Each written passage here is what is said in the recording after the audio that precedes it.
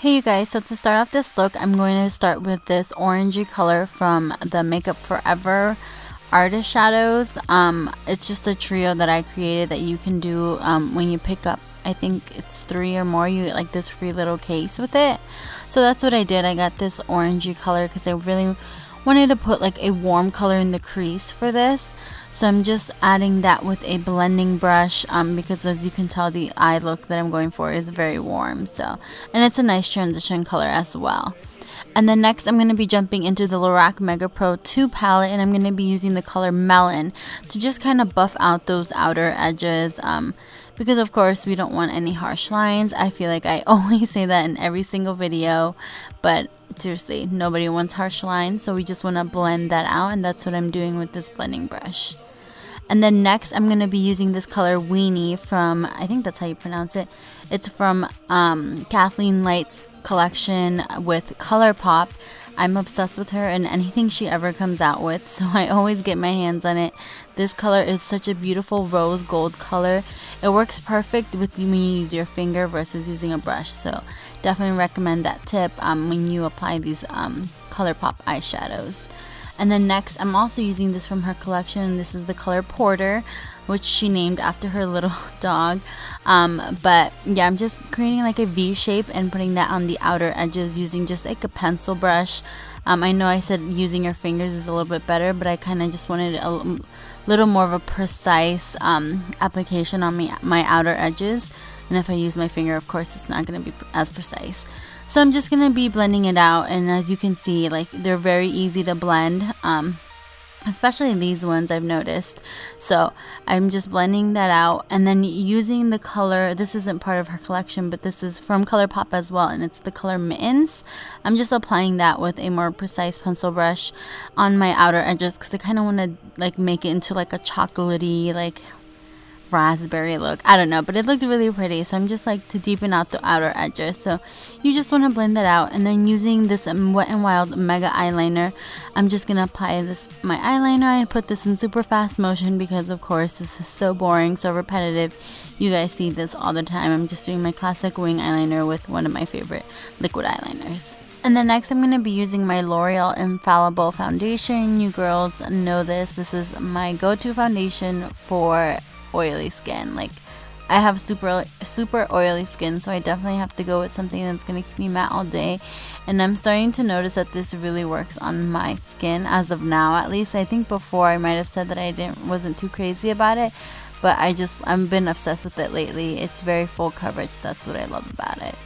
And then I'm going to be going with this Bare Minerals Bare Skin Concealer. I'm just going to apply it underneath of my eyes in like that typical triangular shape because I want to brighten up underneath my eyes, especially since I have so much color going on my eyes. I just want it, and it's going to be kind of like a smoky eye-ish. No, not really, but it's just like, you know, it has a lot of like deep colors in the outer edges, so I just want to brighten up my eyes. So I'm just going with a beauty blender and just blending that out because it gives you like a flawless finish when you use a beauty blender. You guys know I'm obsessed with my beauty blenders, so definitely had to use that. And then to set my foundation and my concealer, I'm going to be baking. I've been obsessed with this method as well. And I'm just going to apply it with a dry beauty blender underneath my eyes and just kind of cake on the powder and let it sit there for a little bit as I set the rest of my face. And I'm just using a blush brush from e.l.f. I'm just going to be setting my T-zone and wherever I get oily the most, which is pretty much all around my forehead, my nose, my chin, and all that. And then next I'm going to be using this Laura Geller bronzer. It's a really nice, pretty, like matte bronzer.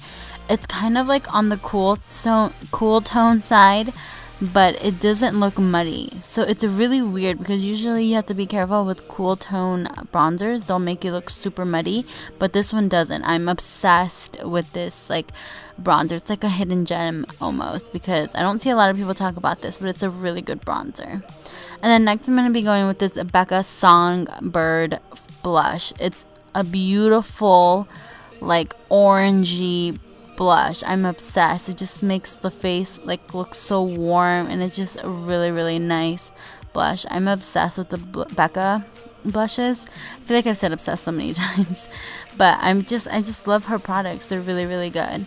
And then I'm going to be going with a stippling brush and just blending that all out, because sometimes I can go a little overboard with the blush, so just need to dust some of that off. And I'm also going to be dusting off the powder underneath my eyes from the baking.